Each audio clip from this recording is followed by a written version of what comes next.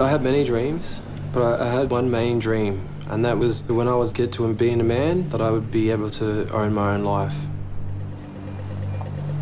I want Aboriginal women to realise their potential, to go, I can do that. If there's something that gets you out of bed and gets you excited for living, then go and do that, sis. The most important thing to me in the world is the truth. That I am white and I am black. I'm a rapper, I'm a sister and a daughter. There's so many things that make up who I am. I think it's important for us to have a job because it helps you grow. If you don't grow, you die.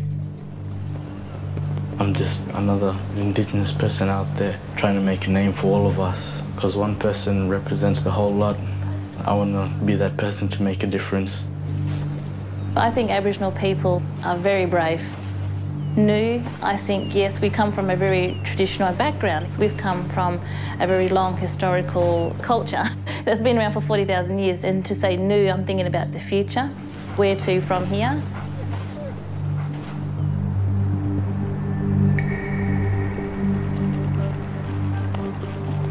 There's an emerging urban culture, and I think the Aboriginal community has a very strong role in that. A lot of people that are here are connected to a community or to country, but we're here in the city trying to achieve really big things.